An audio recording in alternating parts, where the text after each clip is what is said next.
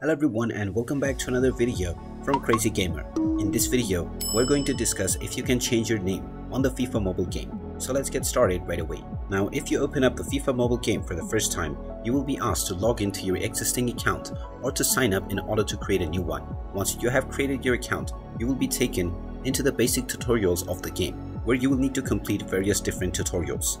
Once you complete the tutorial level, you will be allowed to select your home team as well as enter your desired username. You will be warned within the username screen that you will not be allowed to change your username in the future, which means that whatever username you used within the starting of the game will be stuck with your account until you decide to end your account or delete it completely.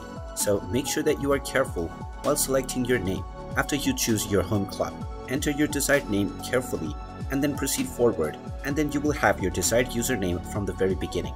However, if you made a mistake and wish to change it, then you have no other option but to delete your account by tapping on the gear icon at the top right from the home page, and then by clicking on account deletion at the very bottom.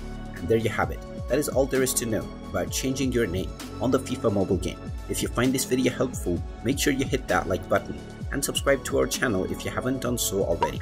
Also ring that notification bell to never miss another update from us. Thank you for watching, and I will see you again in the next video.